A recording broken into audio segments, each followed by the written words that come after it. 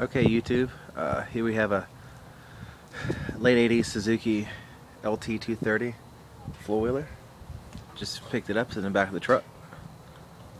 In the trailer, we've got another Suzuki Lt230. This one, I have the motor in the trailer. The motor's right here.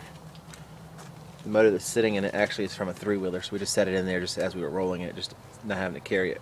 That's actually from a 200S Honda three-wheeler.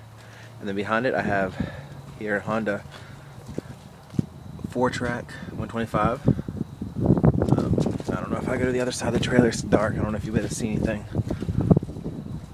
Not really. I'll have to get some more footage when the light, during the daytime maybe, or maybe when I get this stuff off the trailer and get into the garage. But anyway, I just wanted to show some stuff I just brought back to the house. The two 230s and then the 125. Alright, I'm not sure what I'm going to do with these yet.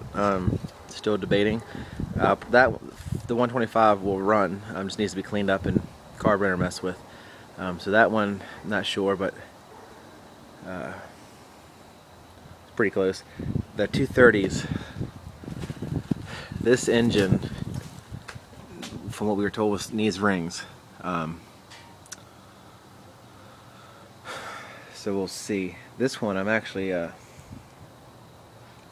really impressed with how easy it rolled and everything. I wouldn't mind doing something with this frame and another motor, but we'll have to think about it. The plastic's got paint and stuff all over it.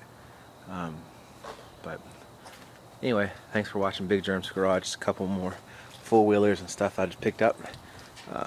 Thanks for watching. Check back later on. I'll get some better videos when it's not so dark out here.